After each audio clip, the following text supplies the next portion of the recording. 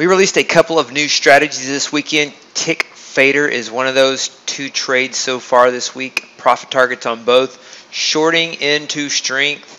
Market does not go straight up. It is kind of in a range-bound pattern this week. You can see very narrow ranges intraday. Gap up on Monday.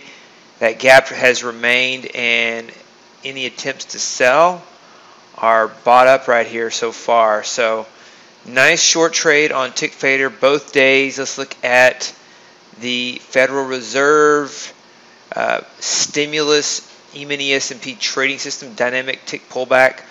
No trade so far today. You see the ticks are selling. This strategy buys when the market is down and it reverses.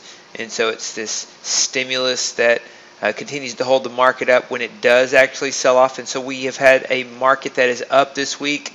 So no trades where the market is down and then it starts to reverse higher. And so this strategy will continue to monitor the market, monitor the ticks. We talked about the tick count trend indicators, the dynamic tick count trend indicators. You see how the blues have led the way. Most of yesterday in the afternoon, some reds started leading the way, but no real selling. And then blues led the way early. Some reds started to come up.